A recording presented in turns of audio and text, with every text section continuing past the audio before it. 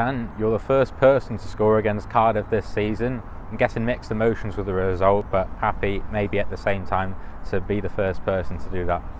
Yeah, I do like scoring, and obviously it's good to score against Cardiff, but then again I'm frustrated because we lost and I personally don't think we deserved to. It was a cracking game and it looked very physical from the sidelines. Yeah, it was. It was a great game, to be fair. It was great to play in, but I just feel like we could have took at least a point home, so it's just disappointing really. For yourself as well, how happy and glad are you with the likes of Caitlin Chapman that can provide those brilliant through balls to set you up?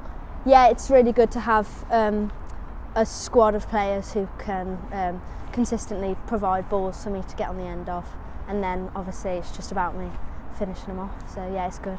And we were so close to getting a point there. Yeah, I know. Well, at the end it was a bit scrappy, but we should have put it away, so it's just one of them.